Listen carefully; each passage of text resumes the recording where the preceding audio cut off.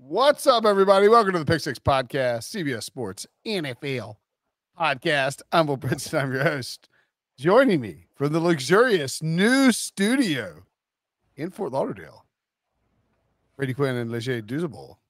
It's the Brady Show. Pew, pew, pew, pew. What's up, fellas? Oh my God, Brady! You would make Robbie's day if he knew you dabbed.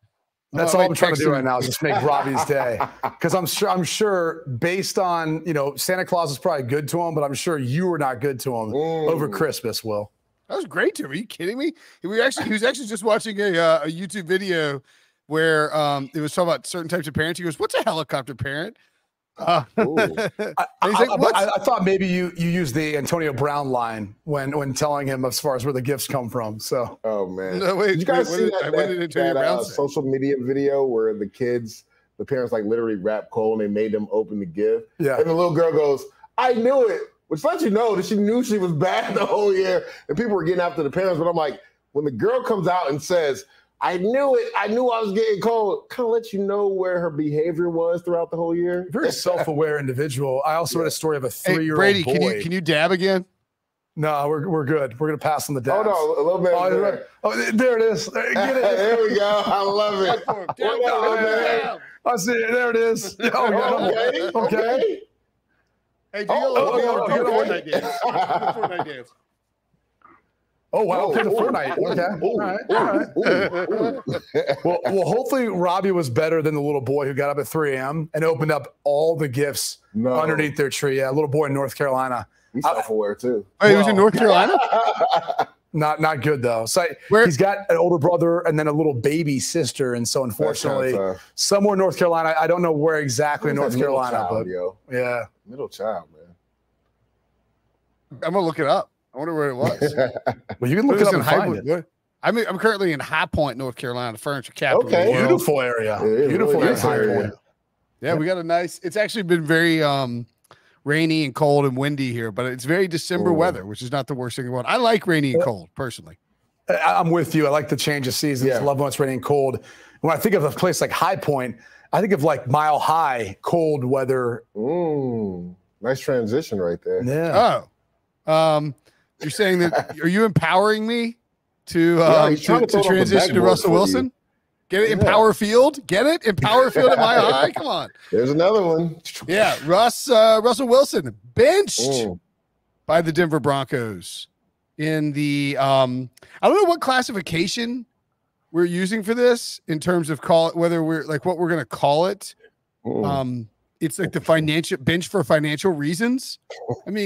That's what the reporting is. I believe Ian Rappaport of NFL Network reported that. Do you buy that it's purely financial, that there's not some motivation here? I'm not a big conspiracy theorist, but it seems like if Jared Stidham is signed to your team in the offseason, that's the ultimate kiss of death, right? This is the same scenario that Derek Carr went through last year. Let's not forget, right? 2 games left in the season for financial reasons, because if he gets injured and isn't able to pass a physical, his money becomes guaranteed. Same thing with Russell Wilson, right? 2 games left in the season, essentially out of the playoffs. We're not going to play Russell Wilson. We're going to bench him just in case he gets hurt and can't pass a physical in March 2024. Who's the backup quarterback in both of those scenarios? Jared Stidham. So beware. Jared Stidham signs to your team, you're on the clock. Oh, no. Here's the odd thing is if he ends up being the backup for the game, that's what doesn't make any sense. Correct. Where he still could go in and get injured if Stidham gets hurt or something happens along the course of the game. So that's the only part of it I don't understand. If he's not going to be out there, make him inactive. I think they will.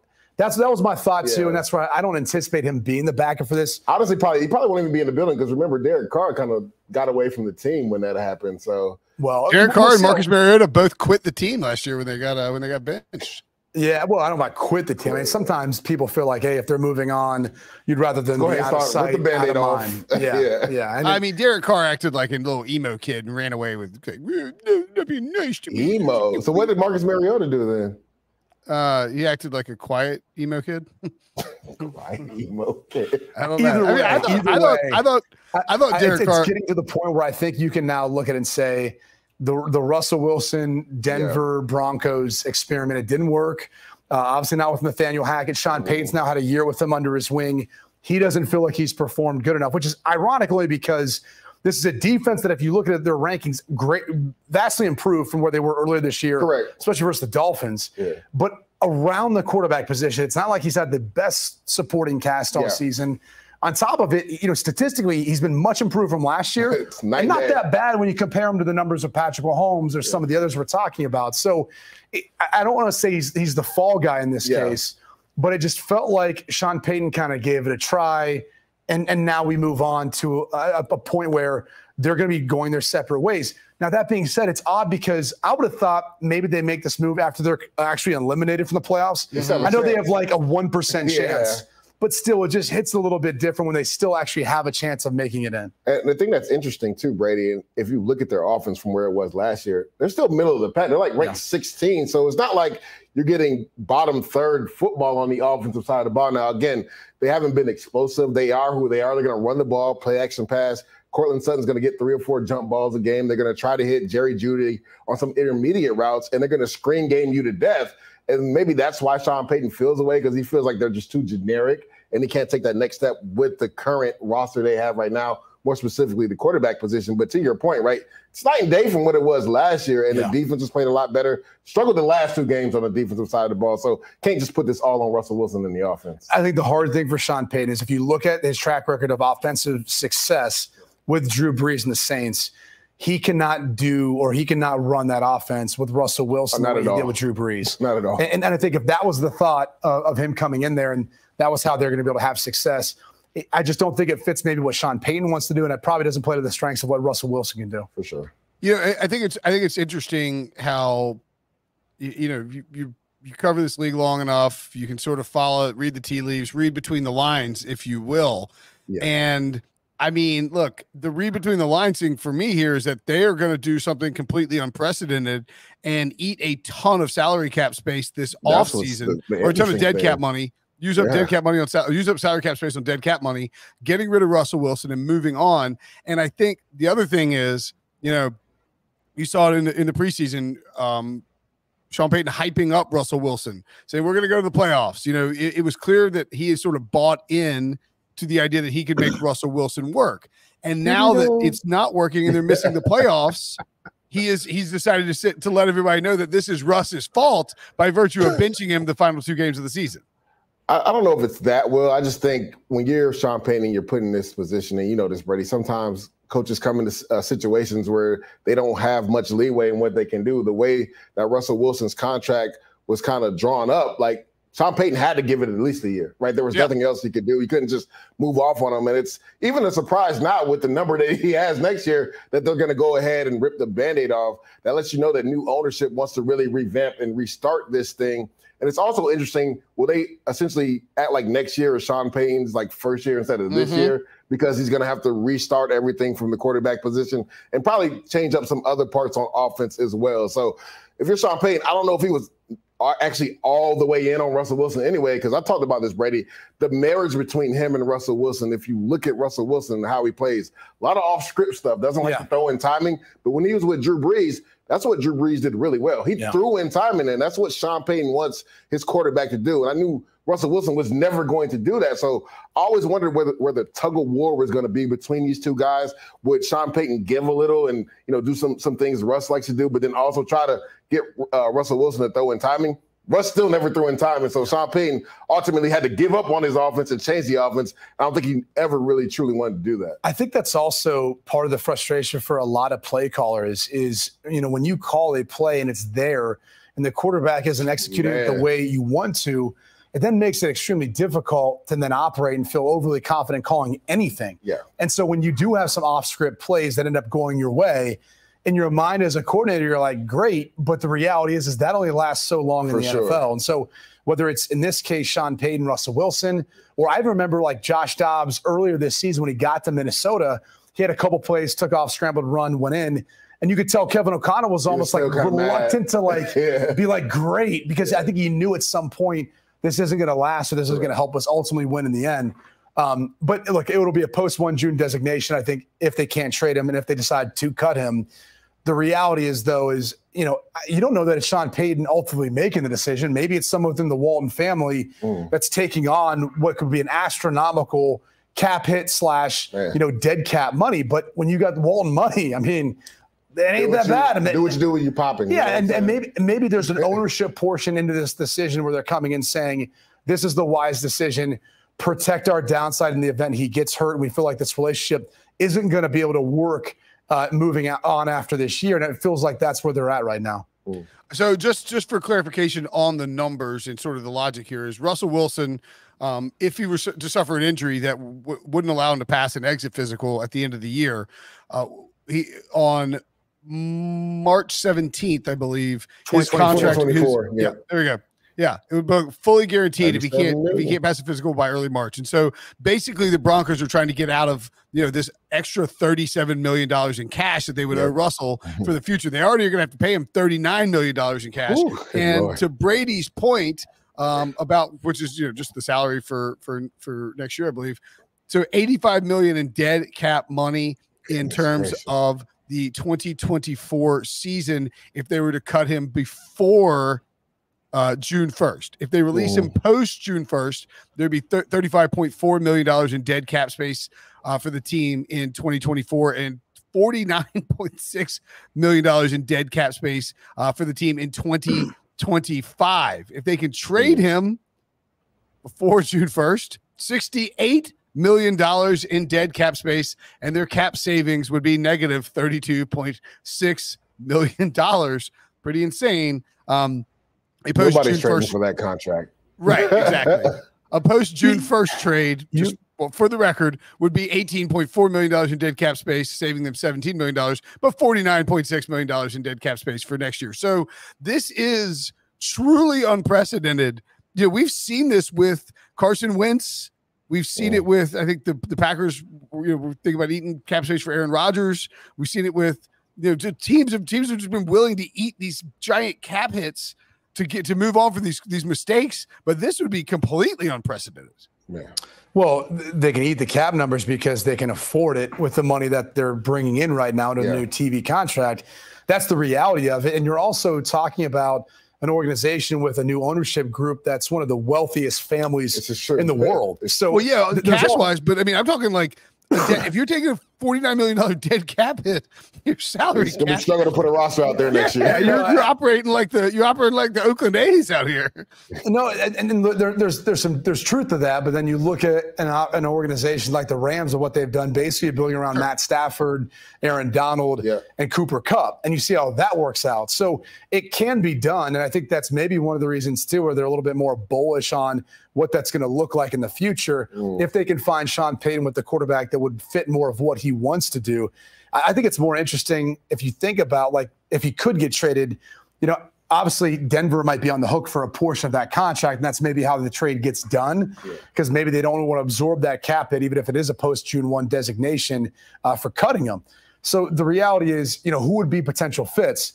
Well, I would look at Tampa and say, well, Dave Canales was with them as his quarterback coach in Seattle, but Baker Mayfield's having such a good year, you're going to get him a much better discount, and I think you want to continue that momentum. So that's not really a fit.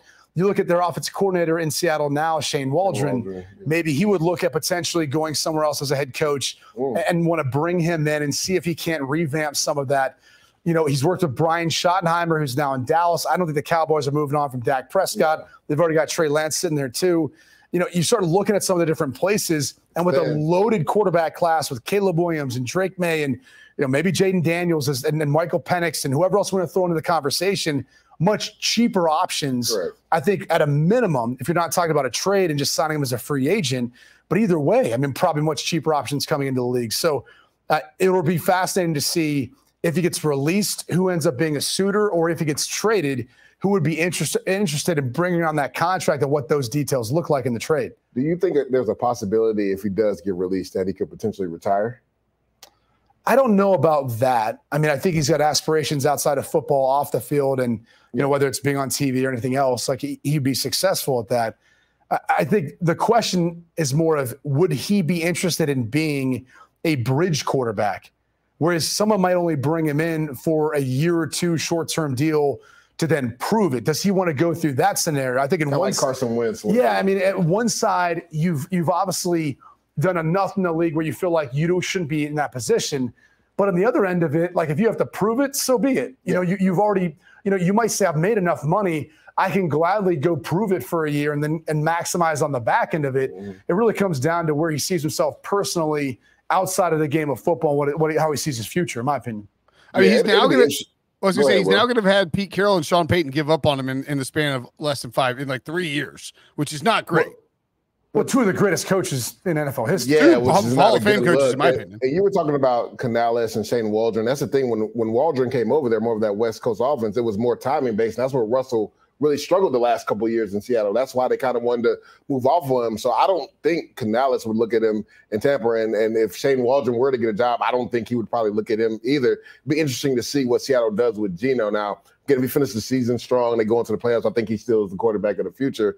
But he has been banged up this year. And I know a lot of people have been asking, will Seattle look at a quarterback potentially in the draft? So look at the other potential quarterbacks that could be traded, right? Like, I don't think the Bears should trade Justin Fields, but they are going to have probably the number 1 overall pick. So if they do and they want to take a quarterback, they could. Would you rather have Fields? Would you rather have Russell Wilson? Given either upside, I think Fields' current contract situation, he probably will need an extension at some point, but you have some control. With Wilson, at least what you're dealing with. So there's a lot of nuances to it. I think there's a number of veteran quarterbacks, too, who could be in that conversation of, hey, who am I in competition with to trade for? Who do we want to go trade for if we're looking for a quarterback next season? What do you think about Will's team, Carolina, potentially bringing him in if he gets released? It's fascinating to see. I mean, obviously, we got to see who the head coach is first. Correct. I think that's where we get a sense for, what they're trying to do. I personally feel like based on what David Tepper has said, they're still all in Bryce Young. You bring a guy who's won a Super Bowl, been to 2 Super Bowls. I don't think that's sending that message. That's sending a different message. I got you. And even the Raiders could potentially be a spot too, I think. With Aiden O'Connell. Well, and let's not forget, like if you bring him into Carolina, then David Tepper would be admitting that the Bryce Young thing failed, and I think someone else is going to get fired for that first. Maybe several people get fired for that first. Sure. Monday night, Christmas night, got a crazy. We didn't get a crazy comeback because the 49ers, but we did get a crazy comeback stat. The 49ers have never come back under Kyle Shanahan from 8+ points, 8 or more points. It was a little fourth quarter. Yeah, in the fourth quarter. It seems a little cherry picky to me. And it's tough to come back. How many times have they been down 8 in the fourth quarter is what I want to know. 397,000. I think, what is it? 0-38? I think they're 0-38 or 0-39. 0-38. But hold on, that's enough. That's enough to have some sort of sample size saying, okay, what's the disconnect? That's only one score. Yeah, but this is my thing. If you look at it in totality, I think only the Chiefs have a decent number in regards to percentage as far as coming back 8+. They're 0-38. Yeah, but everybody else is, I think percentages is like 10, 11%. It's like 17%. It is. They're over. I'll put it this way. It's telling. Here's what's telling is it's crazy that they're 0-38 considering his offensive acumen. Correct. Like he's widely viewed as maybe the best offensive mind in the NFL. True. And if that's the case, I think it shows you a little bit when they can't run the football. And maybe this is a byproduct of what the quarterback position has been since he's been there. Yeah. But clearly they're not going to be able to run the same offense. And if that's the case, you're going to struggle as any offense. But it's just crazy that even more so considering how good he's been when you are in that situation. That's what stands out at least. Do you think it kind of makes them like front runners in regards to – that's a telling stat, like you said, for them to be over. Like, Will wants to I'm not going to say they're front runners, but it's just like you can't come back in one game where you're down by 8 points in the fourth quarter. Like that's a struggle. That's what I'm saying. Like, you might luck yourself into that. You get like a fumble return for a touchdown. You find your way. But that's the thing. And this is what I try to tell people. When you look at that stat, right, and you know this, Brady, sometimes when you're down by 8 or 10 in the fourth quarter, you need some luck to happen to be able to come back, right? It's about executing at a high level. And then you got to hope that team makes mistakes, right? Because if they don't make mistakes, no matter what you're doing on offense, you're not going to be able to come back. So, like, you need some luck in those scenarios. Perfect example, last year, the Browns and Jets game. Like, there was no reason the Jets were supposed to win that game, but they get a busted coverage, you get a 75-yard touchdown, Then they get an onside kick, right? And then they score with like 13 seconds left. So you need a little bit of luck when you're in those scenarios. I mean, what is that stat? Like, of course, you throw 5 interceptions a game. Of course, you're going to have the worst turnover differential in 1 week, like a 1 week sample size. For sure. Yeah. Well, I mean, I do think it's kind of interesting that the idea, I mean, I'm not saying that this is true, just that when you combine Brock Purdy with the way that Kyle Shanahan calls plays, is it possible that it is a front running offense that, and just because of like what the offense is built to have these, these zone running plays, right? Zone blocking run plays. And then you build the play action, and then the play action always looks similar to any good play action looks similar to a regular run play. But that's like really the basis of the offense. So does it, having to just do straight dropbacks all the time and not being able to run and then build off of the play action, do you think the inability to do that is sort of the Achilles heel of that Kyle Shanahan offense?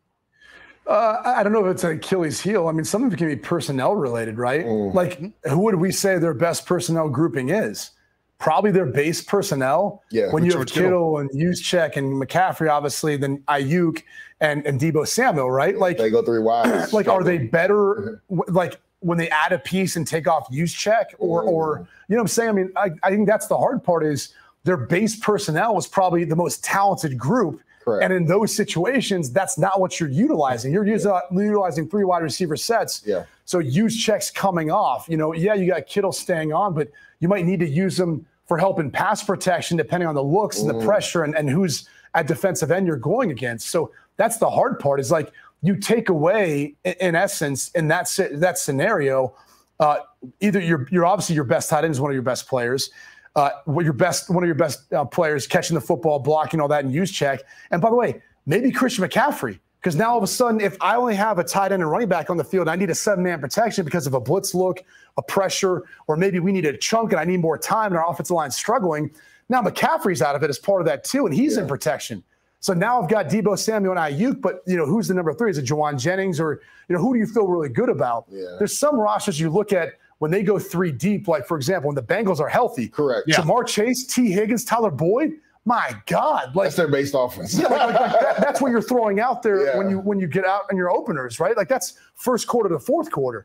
That's not the case for the 49ers. So it's not a flaw. I just think when you look at their roster components, how they're set up, it takes them out of what their best personnel grouping is, and some of conceptually what they do best. Yeah, and if you look at their offense, right? Go ahead. I was going to ask too, like, from when you're as a defender, like if you're watching these guys, because when you're trailing by double-digit points, you're not going to be running as much, and so you're not like some of George Kittle's stuff is like he like fakes run, but like he goes to fake the run block and then releases and takes off on the play action. Is that something that like you can kind of pick up on tells as well?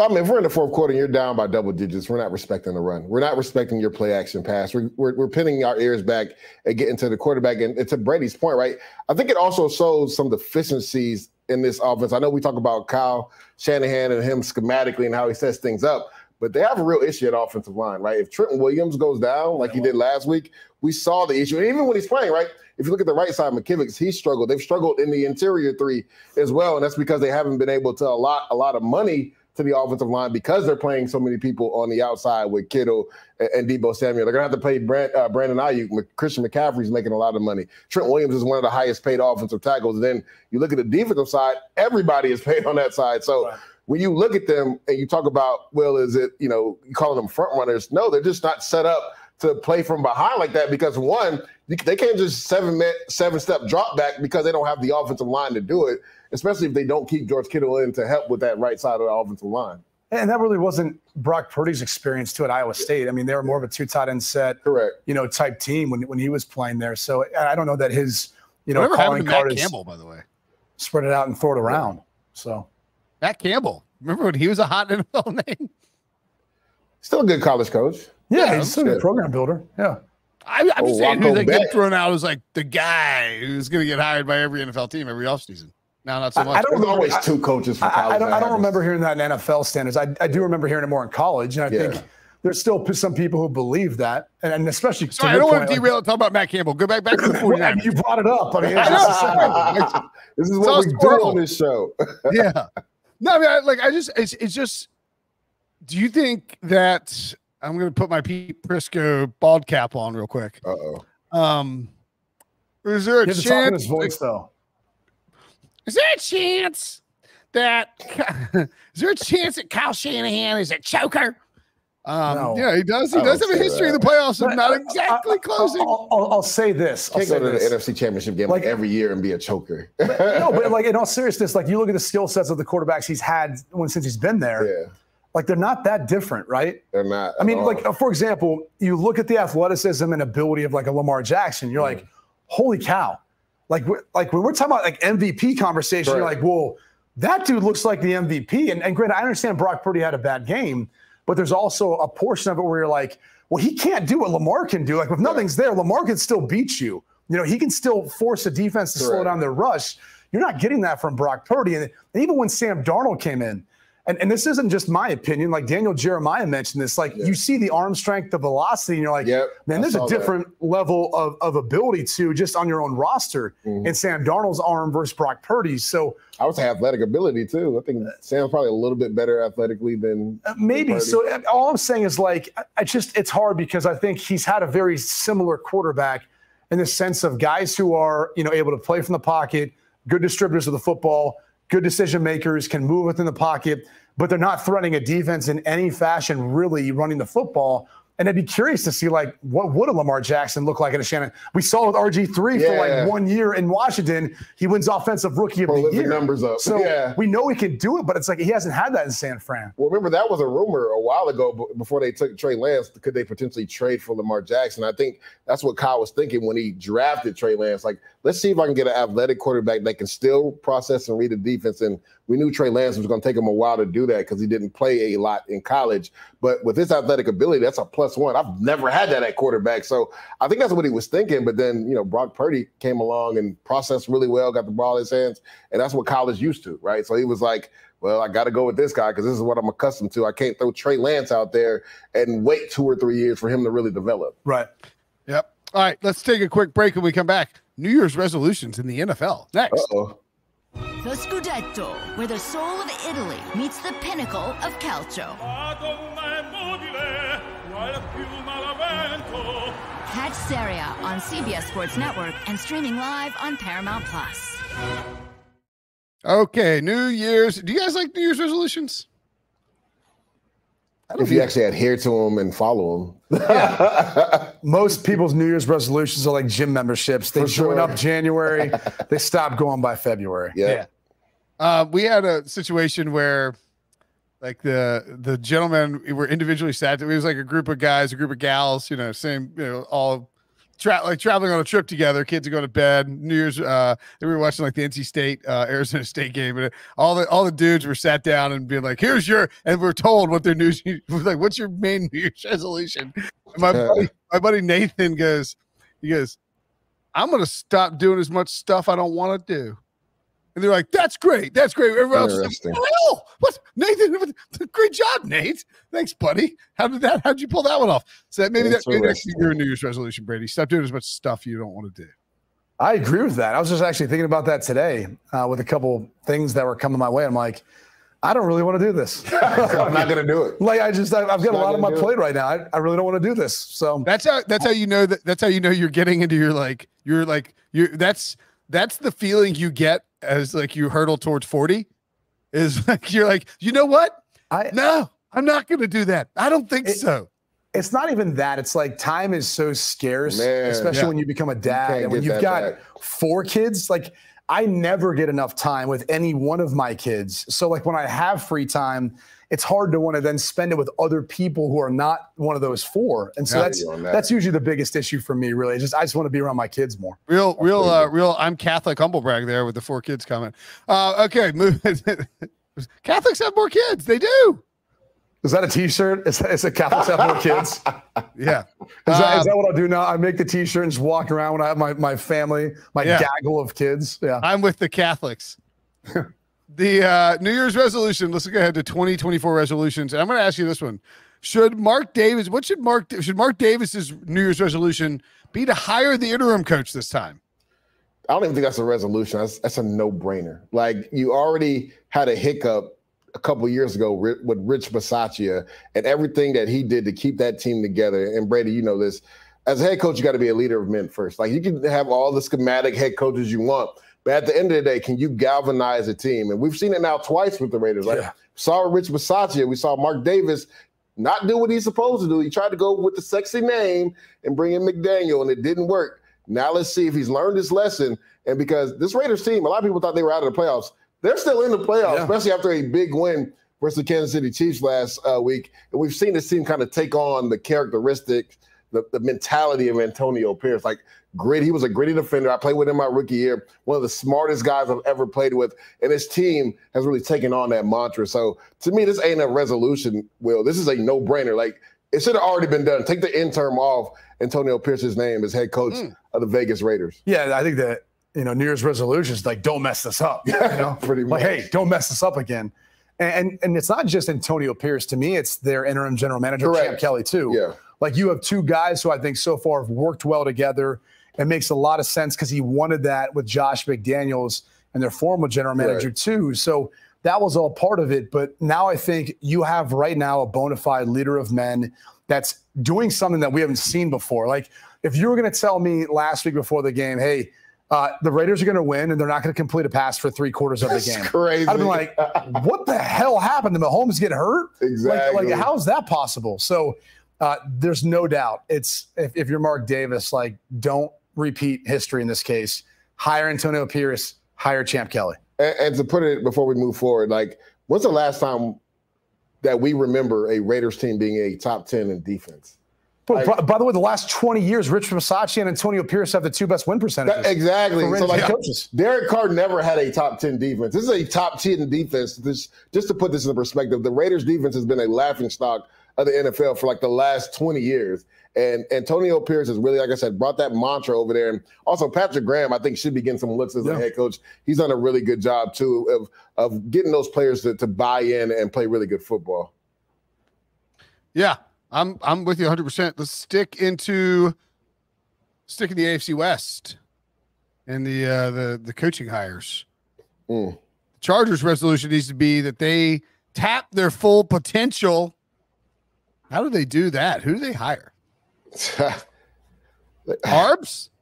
No, it's going to be our guy Ben Johnson, most likely. You think so? I think to me, it makes the most sense. If you're him, right, you're probably going to have your pick of the litter. Why not tie yourself with a guy like Justin Herbert? First-time head coach again, though? That's always the hottest name. Yeah, I think Harbaugh has a lot, though, only because he's had success at both levels. Michigan Harbaugh, right? Yeah. Not John Harbaugh. Yeah. Yeah. It's not Hey, people have been talking about Mike Tomlin potentially getting traded or leaving and going somewhere else. That's an interesting one. You're right. Yeah, I mean, if I'm the Chargers, like, I go all in on finding the guy. And if Mike Tomlin's available, like, I'll put it this way. Leader, man. I mean, again, I'm making the phone call. Yeah. Hey, you guys want to trade Mike Tomlin? Makes sense. I mean, Bill Belichick's the interesting one, too.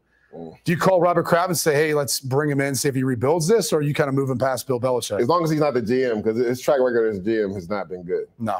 It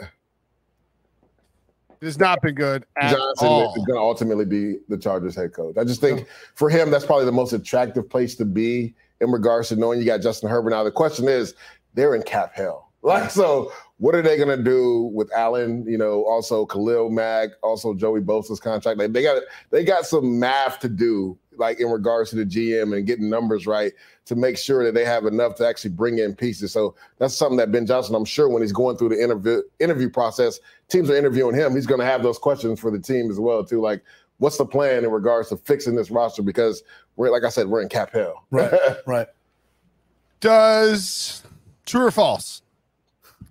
The Chiefs' resolution, Travis Kelce's resolution, should be to break up with Taylor Swift because she is causing the downfall of the Kansas City Chiefs. They're struggling right now with her. She's being deemed as the Yoko Ono right now. Literally has. The NFL, I saw an article like the NFL's over her. Like, Chiefs fans were over her. Yeah. She's Brady Quinn. I'm going to write that tonight. Brady Quinn calling Taylor Swift the Yoko Ono of the NFL. I did not. That was already, by the way, I saw that somewhere else. I was like, that's interesting. But by the way, can you imagine if you got dragged / canceled by Swifties and you're like, and your daughters who are obviously obsessed with Taylor Swift were like went back to school after the Christmas break. A little young. I don't know about obsessed. They're too young, you know. Yeah. But I think one thing they're obsessed with is football right now, and they don't like the results that they're getting from the Chiefs, especially when Daddy laid the points with the Chiefs last week. Man. What do you? What's going on with him for real though? Like, is this a situation where they can fundamentally broken? They have no identity on offense. Me and Brady actually talked about this after the Raiders game. We did the post game show, and if you look at this team, right, I thought for a good portion of the game, they could go with 12, 13 personnel because it seems like Mahomes is more comfortable in doing that. I thought also Isaiah Pacheco coming back will give them a little burst on offense, right? But then he ends up getting concussion and he's out. And even when he was in the game, they didn't run the ball well. So when you look at this team, I just think they're fundamentally broken. And I actually said this a few weeks ago. When you look at the nuances, right, the details, like Eric Bieniemy, I heard has been a stickler for that, right? Yeah. We heard some Commanders players come out and say how demanding he is. Well, that's what he did with the Chiefs last year. And we've heard, LaShawn Shady McCoy come out and other players saying how demanding Eric Bieniemy is. Well, I think they're missing that because how many times have we seen, miscues on offense, whether it's Kadarius Toney lining upside, which is still crazy to me that MVS did it twice in the game when you lost the game because of it just the week before. So, those nuances, those details, I think Eric Bieniemy not being there has really hurt this offense. And then I think it's also a personnel issue, right? When you look at the receiving position, right? Rashee Rice has kind of come on as of late, but Sky Moore never took that jump. No. Kadarius Toney has regressed, right? So guys that they were depending on, they haven't taken that next step. So I don't think they can fix this. I told Brady this on, Monday when we did the post game. Honestly, I think they should lean on their defense, right? Their defense gave up 6 points, and they lost the game. Right. Your defense is good enough where they're going to keep you in games. I don't think we ever would say this with Patrick Mahomes. Just don't lose the game on offense, and we still got a chance to win. And that's where the Chiefs are right now. Yeah, that's a little bit of an indictment. As much as you're missing Eric Bieniemy, maybe it's also Matt Nagy not being really what you lost in Eric Bieniemy as far as what you're bringing back. I think it's a good point about leaning on the defense, but what that means offensively is you got to run the football. You got to possess the ball. You have to limit the amount of touches that your opponent gets, and that's something that is not Andy Reid, Patrick Mahomes style football. Never has been. Hey, Will, look up these stats though. Look up Rashee Rice's stats receiving right now as compared to Juju Smith-Schuster in the regular season. Because I think it's kind of telling. Like, this is a team that got away with Kelsey and Juju Smith-Schuster without Tyreek Hill last year, and it led to a Super Bowl. And so that's why I kind of keep going back to, well, what are the two biggest differences? Well, they don't have Bieniemy. That's one thing. But the offensive line play has not been anywhere close to what it was. Blocking is awful. Yeah, and the tackles in particular. So that's been the area that I think they've missed out on, and they really haven't adapted to. Right? We talk about, what do you have to overcome sometimes as an offense. Maybe you can't run as many 11 personnel sets with 3 wide receivers because you need help at the tight end position and chipping on the way out. Well, it's hard to do that when Travis Kelce is by far and away your best option. You don't have anyone else you can rely on. So there's a lot of issues, but I think the absence of Bieniemy, the way the offensive line is played, in particular on the edges, have played the biggest role. And then honestly, Patrick Mahomes too, and forcing some things, trying to maybe do a little bit too much at times instead of just living to play the next down and relying on that defense. That's something too. Like if throughout his career been able to make that big play, well, it's easier when you have Tyreek Hill. It's easier when you have those other guys stepping up. They don't have that. And so now you have to play a different style of football where you're not a game changer. Maybe you have to be more of a game manager and how you go about managing the game scenario and playing in tighter games. Rashee Rice actually has better stats than Juju Smith-Schuster did through 15 games. Really? Which is interesting, and not a lot of people know that. I think he's got more touchdown passes, more yards. He's come on really strong the last couple of weeks. He has, and then they featured him. So, that's, as you look into, this week, that's what needs to be featured and continued because, you're not going to find it anywhere else. And that's the position right now that the Chiefs are in. They've got to rely on a rookie to step up, much like they did last year. Those rookie players in the secondary to step up in big moments on defense. They need that now from Rashee Rice on offense. This is actually kind of insane. So I looked at weeks 1 through 15 for Juju Smith-Schuster last year, and he was inactive in week 10. So take that for what it's worth. 96 targets, 74 catches. Rashee Rice through 15 games, 96 targets, 74 catches so far this season. Oh, wow. Crazy, right? Yeah. Juju have had never like thought 60 that. more. Juju had like 50 or 60 more yards over those 15 games, but Rashee Rice has 4 more touchdowns over those 15 games. So it really is like as much as we say you're not. I mean, I think it kind of falls on Kelsey, and I don't think it's Taylor Swift. But if it would get us 5 billion podcast listens, I would be fine with that. I think it falls on Kelsey and just sort of struggling some this year, and then the offensive line. It's just not as good. All right, let's take a break. When we come back, Thursday Night Football next. Oh. There's more than just pride on the line. It's a top-of-the-table Old Firm derby. Celtic, Rangers, Saturday on CBS Sports Network. All right, we are having it's a long story, but we'll just dive into Thursday Night Football. We've got about 4 minutes to wrap up the Thursday Night Football discussion, so just keep that in mind. Before we get to it, though, I should point out Brady Quinn, Brady's revenge. Montezuma's. I didn't know we were doing it 2 weeks in a row, man. Flacco's revenge. Well, no, I think he's talking about the fantasy thing. Yeah. Oh, Montezuma's revenge. Well last week? You did. You did really well. Yeah, you actually beat Dews 167.3 to 137.1. You can thank Brock Purdy. Literally. Brock had 2.4 points. Purdy Debo 9.4. 49ers defense a scant 4 points. 49ers defense killed recorded. Lamar went off. Justin Jefferson went off. Mike Evans went off. But you mentioned Joe Flacco. Will he go off? Is it a Joe Flacco revenge game against the Jets? Or is it, remember last year with the Jets, Joe Flacco actually beat the Browns with one of the craziest comebacks ever. The game we talked about earlier in the show. It's wacko for Flacco. Man. I mean, that's where we should be right now. Is he throwing for 1,300 yards in 4 games? I got a hot take. I don't know what you think about this. Since week 13, as far as yards per game. Oh yeah, it is the Brady and Dews fault. It's kind of funny. I got a hot take about Joe Flacco. I'm curious what you think. Joe Flacco can win the Super Bowl with the Browns. Yes. With this defense, with that defense, with this running game, this O-line, Amari Cooper and Njoku like making enough plays in the passing game, yes, they have the components of you get in those bad weather games, you have to be able to run the football, play the defense, and he's got the experience. If he takes care of the football, I mean, we've seen some at times he's obviously turned it over, but yeah, I don't think there's any doubt about it. Like I think they're going wacko for Flacco in Cleveland right now, and rightfully so. I think they've got a shot if they get in. Hey, this is my thing. What do you think our corporate overlords would think about a Browns Buccaneers Super Bowl? They would hate that. Be so sexy. Yeah. Could you imagine how sexy that would be? Those two fan bases in Las Vegas. There's a it'd be wild. They'd be swimming in the like Bellagio fountain the whole Browns time. Fans would go. Browns fans would be crazy though. Browns fans in the Super Bowl, like it would be such a big story. Oh God, what about Browns Lions Super Bowl? Oh, huge. Yeah, both of those fan bases travel well. So they travel well, and it would be like the ultimate, like somebody is getting a big time monkey off their back here. Yeah. And like facts. Cleveland, like those fans would be fighting in the streets in like the strip, like about, no, we're the bigger losers. Anyway. So real quick, game preview. Yeah. Simeon's starting. Yeah. The running games look good. The defense is good. Like, you like the Jets in this one? You tend to lean that way oftentimes. What's the line? 7.5? 7 last time I looked. 7, 6.5, 7, yeah. God, it went down. I like that 7.5. I don't like that 7. I like the, you know what? I like the Jets to cover. Give me the Jets. Well, you know why I say that, right? Short week, right? Flacco, even though in Cleveland. Yeah. Listen to me. Even though Flacco has played out of his mind, right?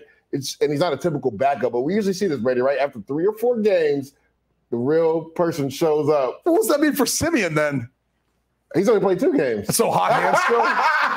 No, you know what? I really love the under in this game. Okay, there you go. That's what I'm playing. On that. The under in this game. I think this is literally going to be like a 10 to 3 game.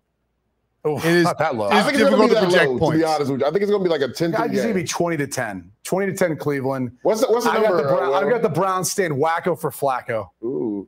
You're going to make this wacko for Flacco thing work if it kills you, aren't you? The over-under here is 35, just slightly to the under. Browns, by the way, up to 7.5. I told you. So I like the 7.5. That hook's going to kill you. It's okay. I said 20 to 10. Just said 20 to 10. I like the under more than anything in this game for sure. Yeah, 11 to 2 is my prediction. Browns beat the Jets 11 to 2. One thing the Jets do get That's is a cover, though. That's a cover. That's a cover. That would be a cover. That's nice. So we're terrified of the. I think you like the hook, right? You think the Browns cover the 7.5? I was saying, if I get that hook, I'm taking the Jets to cover that all day. But I'll lean more towards taking the under in this game. Yeah. Yep, I think the under is the play as well. All right, that'll do it for us. Thanks for watching. Thanks for listening. For news for Brady, it's Merry days. Oh man, see you guys in the new year. Oh yeah. Oh yeah. That's right. Happy New Year. Happy New Year. See ya.